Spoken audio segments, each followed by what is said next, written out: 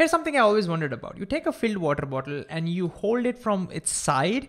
It feels so much heavier compared to when you hold it from somewhere over here. The same effect happens when you're taking a cricket bat, right? You hold it from the handle, it feels much heavier. Why is that happening? To some extent, I think we already have some idea of what's going on. When you're holding it from its edge, you are holding it farther away from the center of mass. And it's at the center of mass where all the weight is concentrated, right? So now when you're holding it far away from the center of mass, the torque due to the gravity is much larger. And over here, the torque due to the gravity is much smaller. It's very similar to when you're pushing a door far away from the axis, you produce a much larger torque compared to when you push the door close to the axis, smaller torque.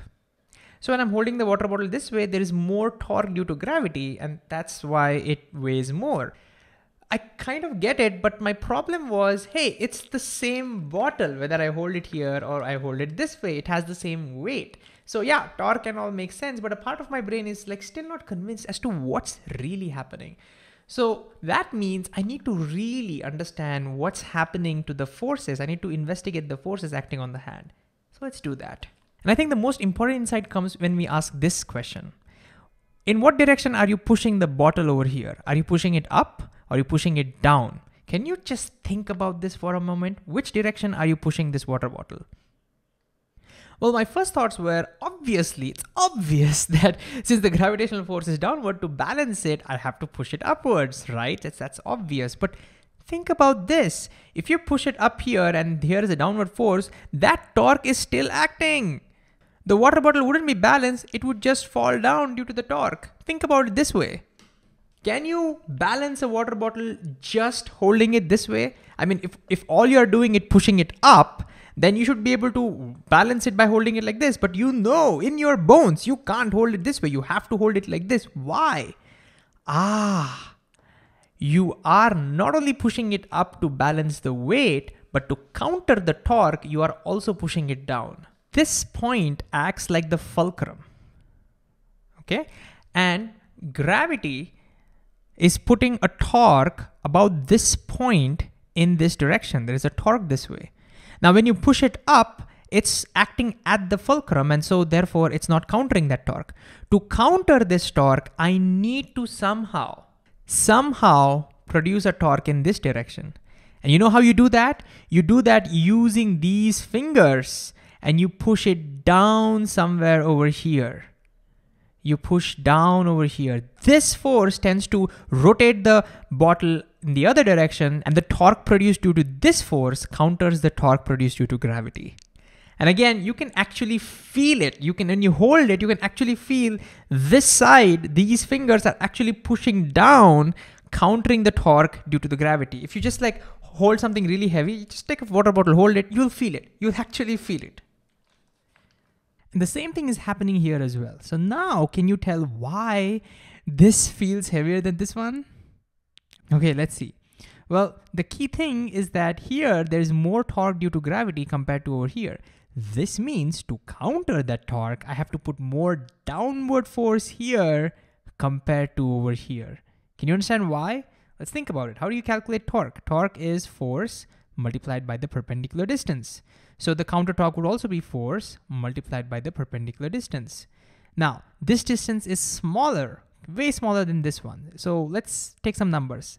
If this number is thrice as big, this distance is thrice as big as this one, then the downward force I have to apply would be thrice as much as this one. So I would have to apply 3 mg downward force over here.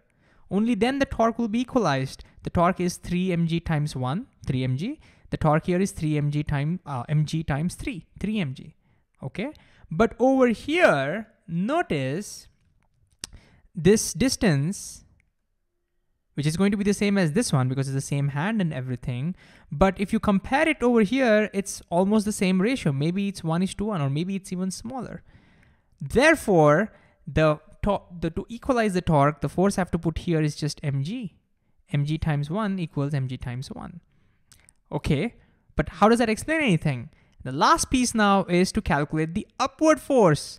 The upward force not only balances the mg, but also balances the downward force you're putting the counter to torque.